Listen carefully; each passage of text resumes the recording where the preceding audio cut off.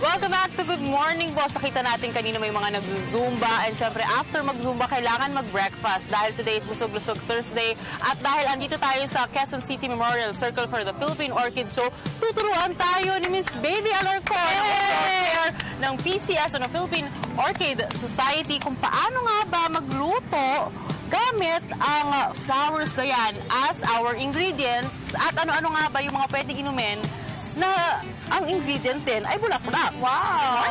Good morning! Good morning! Good morning, Miss Baby! It's actually, if ever, my first time to try, Carla, na mga ganitong klase, may mga cupcakes. So, really excited at healthy pa. Healthy to. Sabi nga ni Adjo kanina, kinakain niya mga chicharon bulaklak, yung klase ng bulaklak. Ibang bulaklak to. Ito, healthy na bulaklak. Yes. Orchids po ba yung mga Alright, gamit Miss natin? Baby, let's start. Iba-iba. Number one, I will start with the drink. Okay. The drink is made up of a roselle plant. Ang itsura niya, ganito. Para siyang gumamela. Belongs to the hibiscus family. Okay. Ang itsura niya, pag tinuyo para gawing tsaa, ganito. Ito na. Tuyo siya. So, gagawin mo siyang tea. Ito siya. Ito yung parang buko. And then, nung nagawa ko na siya ng tsaa, ito na siya. Lumaki na siya. So, paano po? Pinapakuluan lamang? Just boil it. Put siguro mga a handful in one small cacerola. What are the health benefits that we can get from it? Roselle is vitamin C. So, wow! Lalo na kayo, you keep on, your work. Yes. So, yung mga makakating lalamunan, na alam niyo yung makating ayaw tumigil ang ubo na hindi ka na makahinga. Magic. Drink something na medyo warm and then in a mug, tanggal yung mga katinang lalamunan. We want to know, paano po yung drying process niya? Air dry. Air dry. Mas hindi yung ilalagay mo sa araw. Minutes? Oh, it takes hours. Hours. But this one, I got that in Bangkok. Kasi doon ko naramdaman yung miracle na nung kinatay yung lalamunan ko when we were in a spa. Tapos binigyan kami yan ng mainit. Talagang instant. You know what's nice? Organic pa. It is, yeah. It's organic. Tapos, yun nga, may healing siya, which is, kung kunyari, meron kong ubo, later on, we will be trying that, Carla. Ano kayong lasa? Baka pwede na natin i-try. This one, I cooked this last night. I put pandan, but it's not okay sweet. To drink it without anything in the stomach? Yes, it's very good. This one is with pandan. Ito, with pandan. Yeah, it's not sweet. Cheers, Carla! Roselle tea. Yeah, Roselle tea. Yeah. Masarap. Mas masarap siya kung mainit na mainit. Masarap siya. And then this one, you try it also. It's sweet. It's just Roselle with no pandan. Medyo maasim-asim. Yes. Kaya it's a souring agent. Pwede mo ito gamitin panigang. Ito naman, without pandan. Ito, may syrup. Yeah. So, lagyan mo na ng ice. Iced tea na siya. Pwede na siya. Pwede mainit. Yes. Masarap pareho. Pero mas gusto ko to. Without the pandan? Without the pandan. Okay. Ako yung pandan. Gusto yung pandan. Kasi nga parang may iced tea feeling yung taste, yung aftertaste niya. So, I like it. So, alam mo, Carla, maganda yan. Kaysa umiinom ka ng mga tea na may mga halo na preservatives. That's right. Artificial. Artificial. Ito, natural, organic. Yes. Masarap. Okay. Roselle. Let's move on to the food. To the salad. Yay! Ito, wait, question. Paano nyo po malalaman kung kunyari, edible yung flower sa garden ninyo? Ano po ba yung mga bulaklak na edible? Pwedeng ihalo sa inyong pagkain? Ganyan. Yes, good question. Paano nga yun? Number one, merong listahan sa Google ng edible flowers. Okay. Pero ako, na-discover ko yan when I was small, I'd walk to my mom's garden. Itong, nakita niyo ito, I'm picture familiar kayo nito. It is a begonia flower. So we can eat that? I used to walk around and I'd munch it. Maasim-asim siya. Pero it's safe. Yes, I cleaned this last night. Kasi when I was a little girl, I used to eat yung dulo nung sa santan. Ito talaga, parang bilog na maliit. That's right. Sisip-sipin mo yung nectar dyan. Ito, nakikita mo na. Up till now, meron pa rin nectar yan. But it's clean. Nilinis ko yan kagabi. Hindi ko makita. Ayaw na lang. Ayan ito po mga boss. Ayan Yung nectar. Yan ang kinakain ng bee. Okay. Alright, so let's start with the ingredients of the salad. Ito salad. What are the ingredients? The ingredients are romaine. You have romaine, tomatoes, onions, cucumber, carrots, bell pepper, raisins, My favorite, cheese. And And lemon. I use lemon. Lemon zest po. So, halo-halo lang siya. Ganyan. Kaya ang pang-iba lang, when you serve it to your guests, you put flour. This is a flour of the Medinilla. It's edible. You eat everything. Yes, and then I put flowers of the marigold. Yung petals niya. This is very, very edible. And marigold. Rose petals. How do you clean the flowers? Kasi siyempre nasa garden. Hindi natin alam kung madumi. Paano po ba yung tamang paglinis sa mga bulaklak? Very important, pagkakain kayo ng bulaklak, siguraduhin ninyo na hindi kayo nag-spray. Kasi, so you just rinse it with water? Pinakamaganda, you get the flowers na alam mo hindi sila na-spray. And then, put them in a bowl of water for several hours, mga 1 or 2. Rinse it, second, babad na naman. And then, i-paper towel mo na para matuyo. Okay, so dalawang babad. Dalawang rounds ng babad. Yes. Ayan. So ito, rose, ito is a dendrobium. This one. Orchid. Edible din yan. And, familiar kayo sa Baguio, dahlia. Yes, napakagandang bulaklak niya. Yan yung parang medyo, ang hirap kainin. Oo nga di ba? Lagi mo nakikita, ang ganda-ganda bulaklak. Pwede palang kainin. Oo, pwede yan. Alam mo sa mga restaurants, pag meron ng bulaklak yung iyong dish, mahal na eh. Ay, oo, syempre. Diba? Kasi naiiba. Thanks, baby. Nakakatulong ba yung ganon. bulaklak? Let's say, for example, ang sugar, nagpapatamis. Ito ba, meron siyang taste na... Most of them have vitamin C. Yes. Pero anong lasa niya? Yung matamis? Kaka-enhance ng flavor. Halos lahat na natikman ko na flowers, medyo merong konting asim. Asim siya. So, pwedeng-pwede talaga siya sa mga sa mga ganito, ulam. Yes. Ulam talaga. At saka naiiba, pag meron kayong guest, ay, may bulaklakan salad nyo, di ba? Oo, di ba? Ay, pwede ba kainin? Ay, kinakain pala yan. Correct. Something different, di ba? Pero from salad, we now move on to the dessert. Favorite mo dessert? Are you not going to eat the salad? Ay, kakainin na. Sige, let's try. This is the dressing. I just use calamansi and a bit of patis and sugar, a bit of honey and salt. Vinaigrette. Ano pong pangalan ng vinaigrette na to? Kayo po ang gumawa niya. Yes, it's just calamansi. Pass the fork. Thank you. Healthy ang ating ngayon. Some cheese. Thursday. Ang daming cheese. Bon appetit.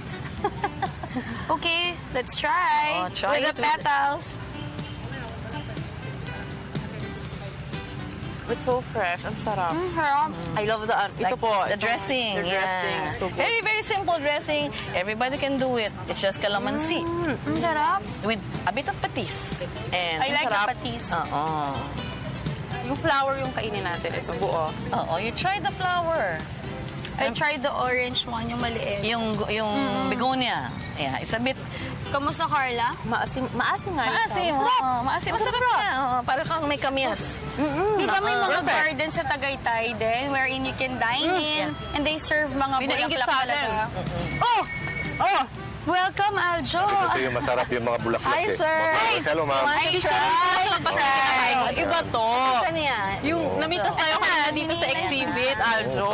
Yung pampatanggal ito ng stress. Wait. Ito talaga, Aljo, organics. Organic. Sauce. Ang sarap. So good. Ito dapat talagang kainin Tuwa natin. naman ako sa... Pero mas masarap, bumalik tayo Karla. sa Ang pagkabata. favorite ko. Mahilig ako sa sweets eh. Gusto niyo bumata? Cupcakes. Kumain kayo ng bulaklak. Chicha. Totoo yan. Huwag yung chicharon. Chicharon na. Itong pure bulaklak. Salad. Yung mga Dapat orchids. Okay, let's talk about our dessert for today. We have cupcakes. Can you tell us more about this? These are just store-bought cupcakes. Pero kung gusto nyo mag-bake, you can use the flowers as decoration. Toppings. I just put the powdered sugar icing. At tapos yung mga hinimay kong bulaklak na ganito, habang basa pa yung icing, I put it, dumidikit. Then you can make this for your children's party, for your tea parties. So again, health benefits are vitamin C. Vitamin C, immune system. hindi ko malo kung ibang vitamin. Pero alam ko pa Let's research, Karla, kasi talagang I'm sure healthy yan, no? And this is a let's cheese try the cupcake, and this is a cupcakes. brownie. Okay. Ano yung isa, Miss Baby? Cheese cupcake. Cheese. Cheese Okay, cupcake. let's try. Karla, ano gusto mo? Pero hindi lahat ng bulaklak nakakain, ma'am. Hindi lahat. Okay. Halimbawa, rosas. Hindi pwedeng kainin nyo. Pero, Meron na. Ito, wow. it's a Sige. rose.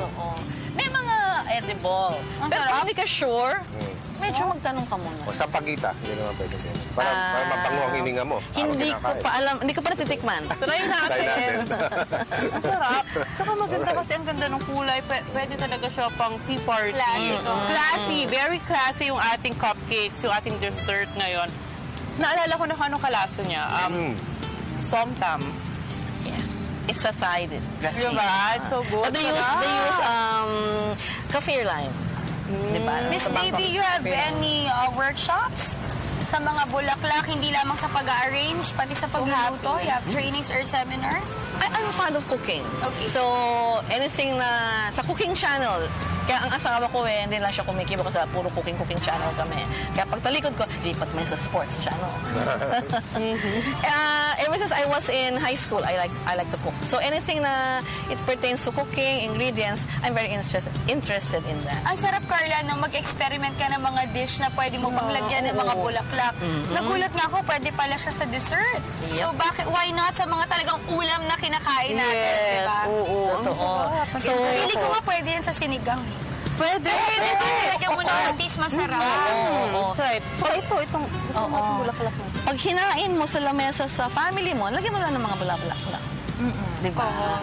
On healthy na, gumanda pa yung dish na isi-serve mo sa family mo. Again, meron po itong mga health benefits like vitamin C. Diba? Yes. Pinaka-importante yung feast for the eyes, di ba? Yes, Kinakayahan ka, para nakikita mo maganda yung kinakain mo. It adds color to the dish. Maganda yung presentation, yung plating mo, and again, bongga, di ba? Thank you so much, Miss Baby. Again, before we end, would you like to invite our viewers again to check out the Orchid Show here at Quezon Memorial Circle? Inaanyayahan namin lahat ng mga taong mahilig sa tanim, maski na hindi mahilig sa tanim, dumalaw dito sa aming show. Inside Quezon Memorial Circle, sa East Avenue Gate. We will run up till March 7. Yun ang aming last day, so ibig sabihin bargain pagdating ng March 7. Bababa ng mga commercial exhibitors ang kanilang mga presyo. Dalawin po ninyo kami, and we have lectures, daily lectures at 2, starts at 2 in the afternoon, way up to 5 in the afternoon. Alam mo, Miss Baby, na suggestion, maganda rin, Karla, Aljo, kung on March 7, meron silang exhibit ng mga pagkain na may bulaklak din. Nagbibenta sila gamit ang mga orchids dito. Thank you so much for joining us this morning. We had so much fun at maraming salamat sa pagturo ng mga gandang recipe gamit ang mga bulaklak. Thank you so much. That was Miss Baby Alarcon from Philippine Orchid Society. Ako talaga pinaka nag-enjoy dito Ang dami na kain ni Karla na ubos mo lahat. Okay. Alright, bago po tayo magtapos, meron po tayong panawagan. Tinatawagan ng pansin ng sino mang kamag-anak ng sanggol na si Simon Mapalad. Tinatayang 3 buwang gulang. Ang batang ito ay natagpuan sa Alley 4, Dexter Street, Barangay Bahay, Tora Project 8, Quezon City, noong February 19, 2016 ni Isabel Zenerosa at dinala po sa tanggapan ng VAWC desk ng Barangay Bahay Toro. Mangyari po lamang na makipag-ugnayan kay Abisay A. Foronda, social worker ng Gentle Hands Incorporated na matatagpuan po sa 27F Castillo Street, Project 4, Quezon City. Meron po silang telephone number na 913-5540. Nawawala din po si Patrick Kailipa ng Barangay Malis, Giginto, Bulacan. Siya po ay 18 taong gulang, moreno ang kulay ng balat, nakashort at nakatsinelas na huling nakita noong pang 26 sa buwan ng Pebrero 2016. Kung sino man po ang nakakita kay Patrick, ay maaaring tumawag sa cellphone number 0942-565-1345 at hanapin si Miss Elena. Alright, so yan po, nagtatapos ang isang oras natin pagsasama na punong-puno ng balita at impormasyon. Samahan niyo po kami muli bukas. Same time, same channel. Maraming salamat. Ako po si Dianne Medina. Ako po si Aljo Bendio. Dagang kayo salamat. Dalay ko ng Diyos. Thank you. Again, maraming salamat, Miss Thank Baby. you. Thank you. Ako naman, alam niyo ba, maraming nanonood sa atin sa Lucena City. Kahapon pumunta ako doon. Ang dami palang nanonood ng Good Morning Boss. So gusto ko lang batian ng Belen family of Lucena City. Thank you so much for watching GMB every day. At ako naman po si Karla Paderna. Samahan niyo po ulit kami same time, same channel at babatihan namin kayo ng Good morning, boss!